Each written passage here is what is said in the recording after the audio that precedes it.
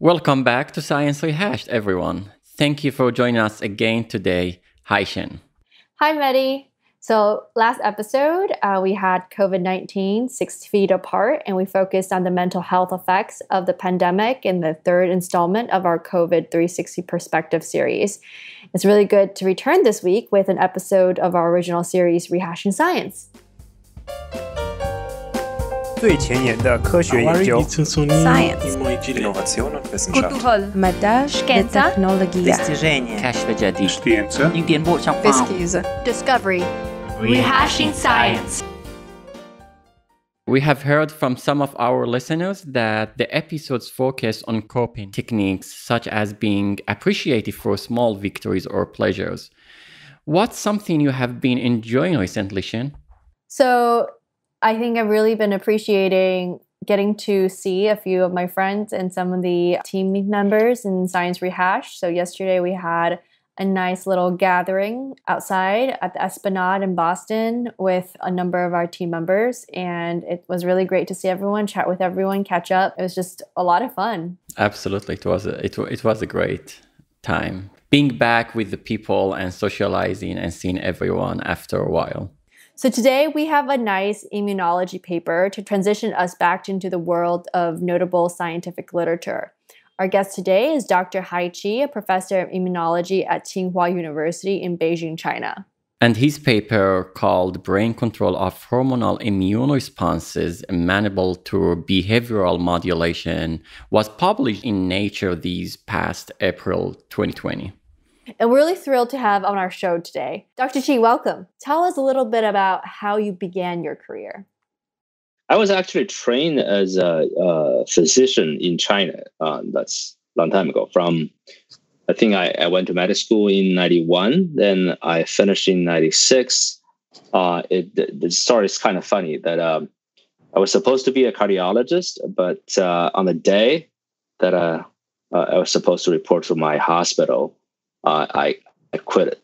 Clinical medicine wasn't something I felt very passionate about, and I didn't know what to really, what's my passion. So I tried graduate school. I spent a year studying like a TOEFL and GRE. So I went to the States in 97. So I spent 5 or 6 years in University of Texas, Galveston, and study Leishmania parasite. Then from there, I went to do, after that, to do a postdoc with Ron Germain at the NIH.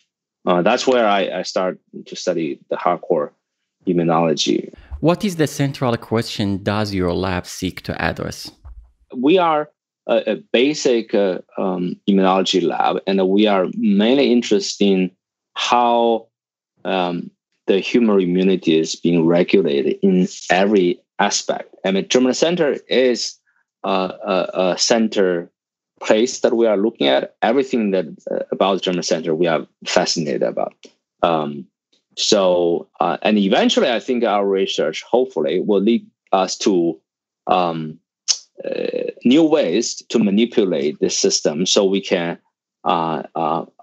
more precisely have a designed vaccine instead of a so try and error way of developing vaccine.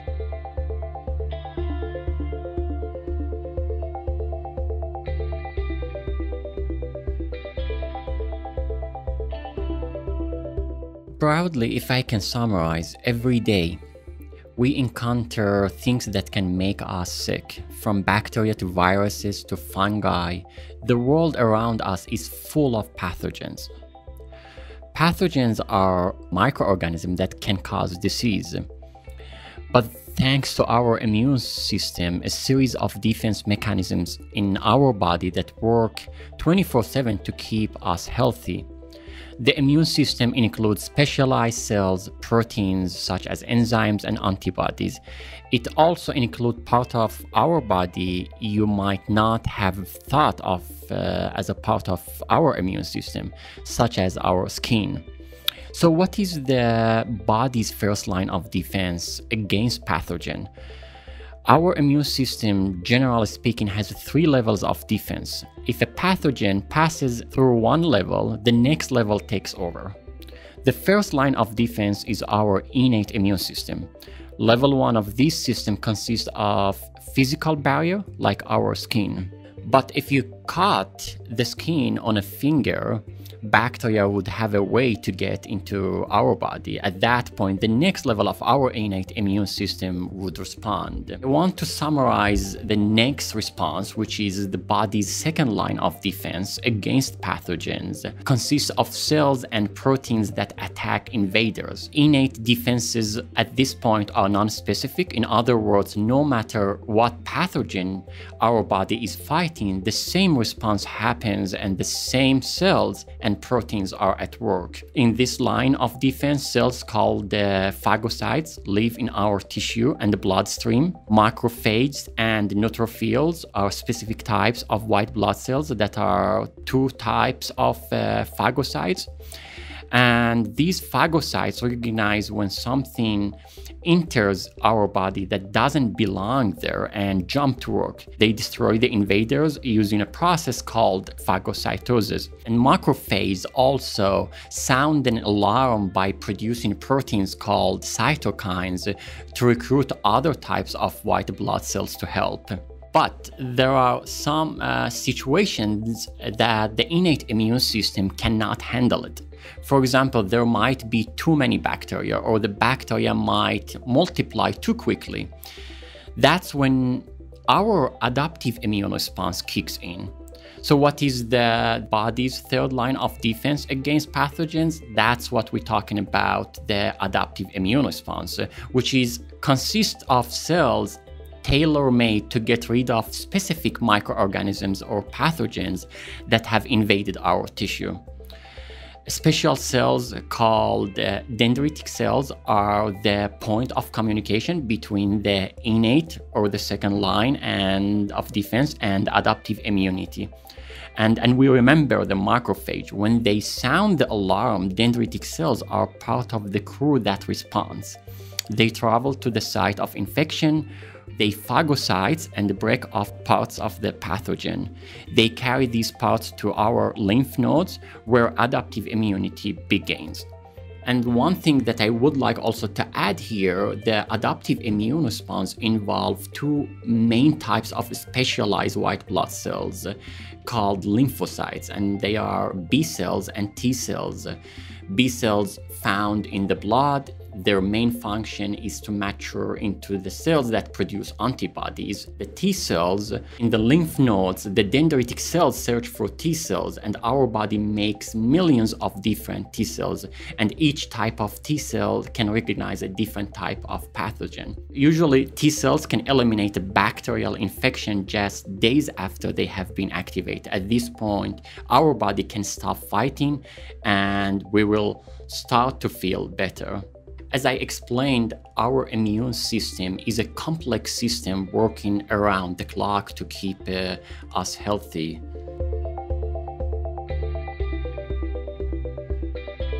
Speaking of the immune system, you have published an outstanding paper a couple of months before in Nature, which the listeners, they can find it through our website. It's an incredible paper which you discovered the brain pathway capable of controlling adaptive immunity.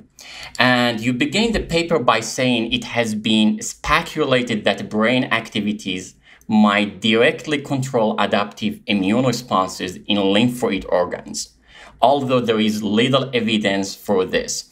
Okay, can you provide some of these prior context? What was known prior to your study? The impetus for the study, there's 2 parts. One is actually a not so scientific observation or anecdotal. Is that like in the 80s in China, there's a very popular sort of it's a combination of mild physical exercise and a meditation or so-called, maybe you heard of it, it's called Qigong.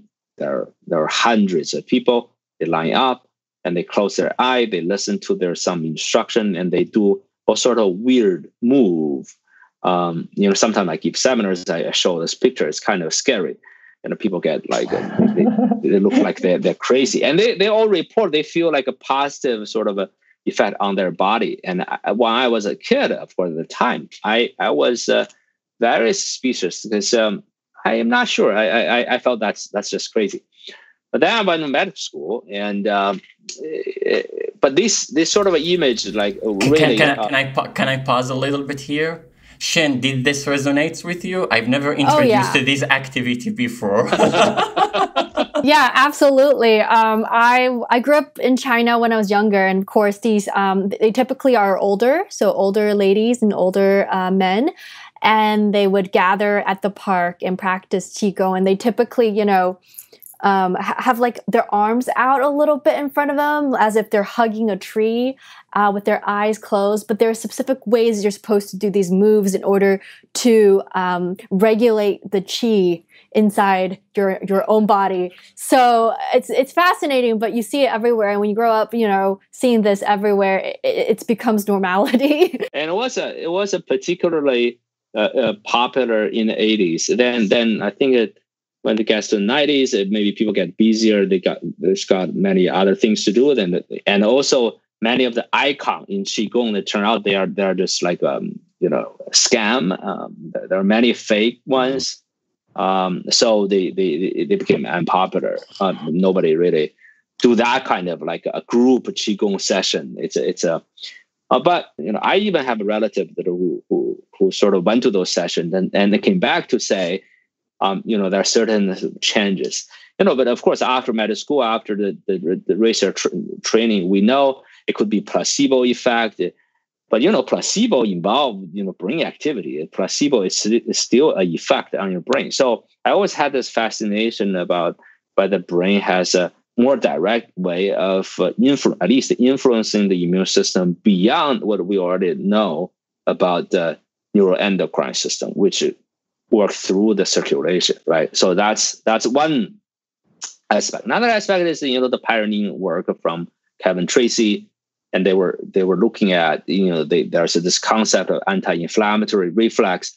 Even though I know in the field there was a debate about the particular circuit or pathways that from the vagus nerve to the macrophage in the spleen, it's not that clear. But there appears to be, at least, you stimulate the vagus nerve, you get an effect on the immune reaction. So they're clearly linked somehow from the central nervous system to the ongoing immune cell function. I mean, in the Kevin Tracy case, it's an innate arm of the immune reaction. Even when I just started my own lab, I thought about how to address the question, whether I can in the animal model use a more rigorous scientific investigation to ask the question whether the brain has a direct sort of link to the adaptive arm. So you found that there are specific neurons in the brain that if you stimulate them, it will send a signal through the splenic nerve and release neurotransmitters, essentially, or molecules that will directly communicate with these immune cells, correct? And then you used optogenetics, which is a commonly used tool in neuroscience where you inject a gene that expresses a particular receptor that is responsive to light. And then you simply shine the light on those neurons in the brain that's connected to the splenic nerve. And that way you can activate at your will those particular signaling to those cells. Right.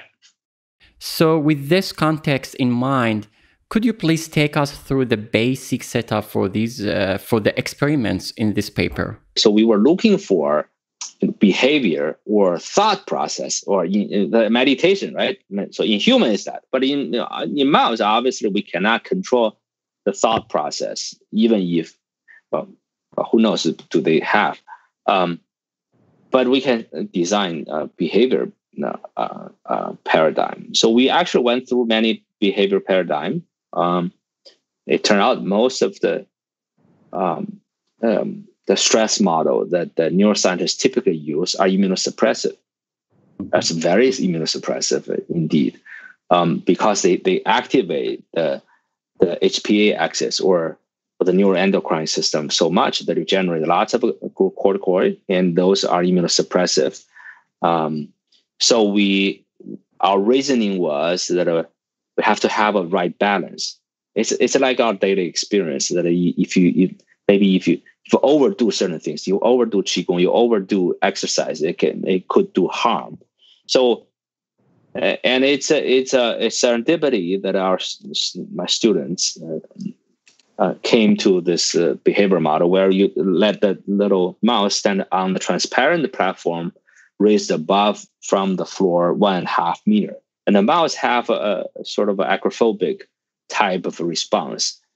And that process is sufficient to activate the type of the neurons that we know are connected to the spinal nerve. And every day, the mouse do this like 3 minutes twice. And that's sufficient to boost the antibody response against the vaccine that we give the mouse. So it sounds like there's a causal relationship between the mouse behavioral paradigm and its immune response rather than some kind of correlation. We can use certain manipulation method that we can ablate the neuron, we can inhibit the neuron.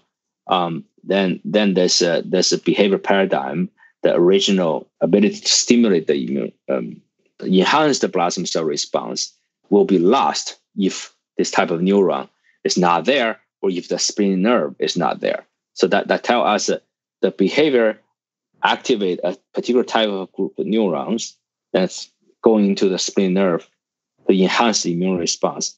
It is really a one connection. So after that, I think we feel that we have a complete pathways where it's not a meditation, but it is in the mouse. It's perhaps so far the most complicated sort of behavior the mouse would do that would be able to utilize a previously unknown neural pathways to enhance the immune response. Dr. T, you mentioned that having the mice stand on a transparent platform showed a positive effect on its immune response. Can you explain how this particular behavior would have that effect in mice? We only understand part of it. Let me explain. So not only the transparent, it's also like 1.5 meters above the ground, and it's only 10 centimeters in diameter. So the mouse, I'm trying to think of like if I were a mouse, this is somewhat equivalent. Like I'm standing on some like 150 meters above the ground. Something that transparent, it's only a meter across, and I'm standing there, and there's no sort of a handle, anything. It looks scary. So the mouse, like I said, it has this acrophobic type of response. You can see certain mouse even shake. They don't dare to jump, but they don't know how to escape. That's the sort of visual. Then we also measure how the CRH neuron, or the type of neuron that connect to the spinal nerve, is responding to this behavior. It's as soon as you put the mouse on the platform, the CRH neuron in the PBN and the CA become activated. They use calcium photometry. Importantly, if you use the body restraint, for some reason, the CEA CRH neuron are not activated. It's actually suppressed. So we think there is clearly the mouse in both. I think both are scary, but they or for better or worse, we humans don't have a particular way of describing this difference. I think eventually we have to scientifically describe a particular behavior that will activate certain type of neuron by certain intensity or frequency, and that's really the difference. So these two type of behavior will activate neuron in a different way. And they will generate the glucocorticoid in a different way. So, for example, the standing, we call it EPS, elevated platform standing, will also trigger the release of glucocorticoid from the cortex, the adrenal gland. But it's to a much milder extent compared to a physical body restraint. So we think it is the lack of activation of the CRH neuron in the CA and even a suppressed activation. If you look at the calcium curve, it's actually depressed the calcium curve, not only the lack of activation. And combined with the fact that there are a lot of immunosuppressive glucocorticoid hormones being released, that differentiate these two paradigms.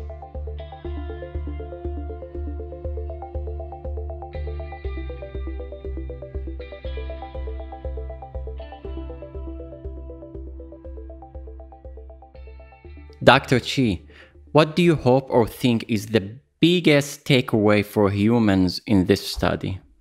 I think that has actually a real life implications, in that it really speaks to, I think, this sort of the balance or the right amount. It's like our life experience, and nothing is like the more the better. Like if you exercise, if you run marathon every day, it's for sure, it's absolutely immunosuppressive, because your stress hormone will be so high that you get infected, you get cold. But if you have a daily exercise routine in the right amount, it probably is overall enhancing your health, I think. But of course, in real life, how to strike that balance, and whether we can have a scientific, rigorous way of defining what's the right amount. I think that's what potentially can come out of this type of study eventually. Like when we move toward the human, that there are certain biomarkers that we can study that reflect, the if it's really such simple thing is the stress of the right amount of stress, and then to your splenic immune competence. Then we will be able to describe that in a quantitative term, where the right balance is, so people can sort of measure. That's Many scientists are currently working on the COVID vaccine, and they're having difficulty finding the correct target. Do you think your lab and the work from this paper can directly address this type of challenge?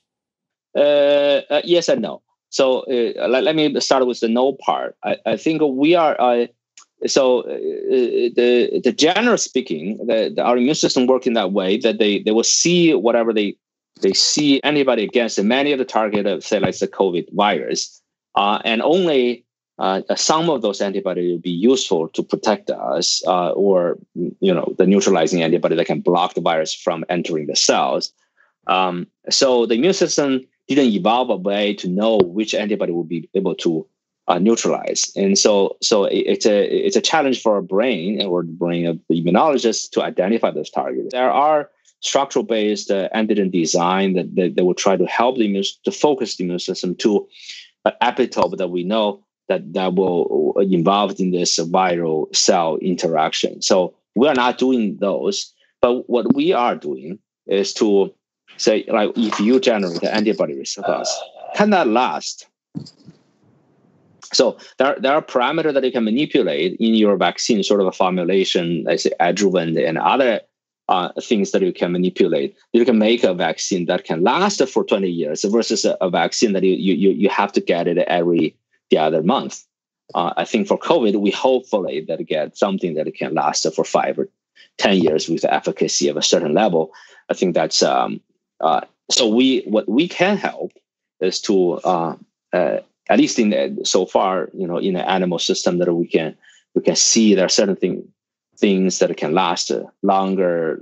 There are things that don't last as long, and we are potentially generating very predictive biomarkers for someone that I say that you try a vaccine, and you will see whether your vaccine can have a higher probability of getting a long-lived response. So I think that's what we can help. We have this discussion always with the scientists, how we can translate and apply the current studies from animals or cell culture models to humans. In other words, how good is a mouse model for studying human immune response? I think there are certain immune responses the mouse is really great.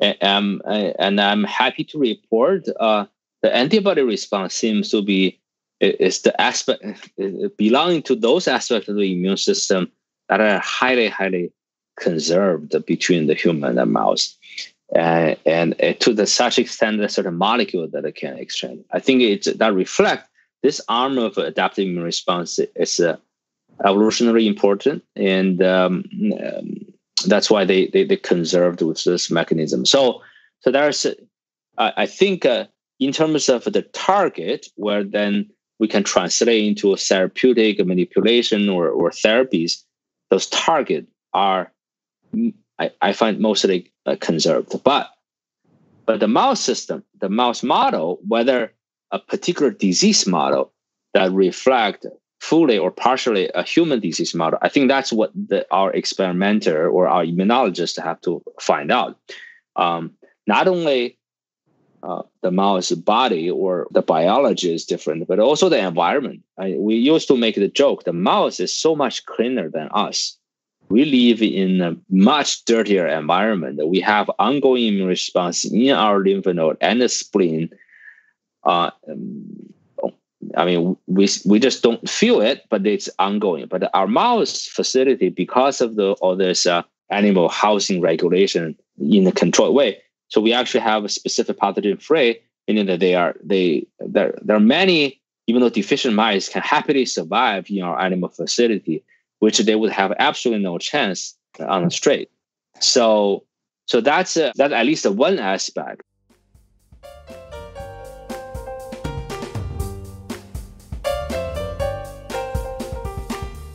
It was a pleasure learning all these things from you. It was a pleasure having you in our show, and we could spend hours or days discussing the immune system and how we can learn from it for the future investigations.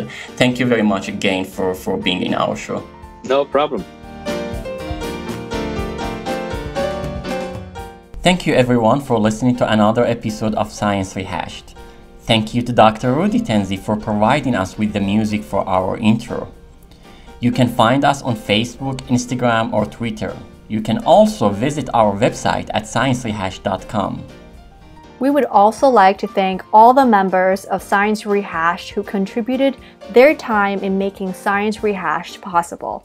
This includes our writers, Madura Lolikar and Kara Brenner, our marketing director, Carla Diavanzo, our sound editors, Tavi Pollard, Jared Warsoff, and Sophia Nastri, our assistant, Rebecca Solison, our creative director, Emma Brand, our producer, Shuang Zhang, and our business development director, Vici Lo.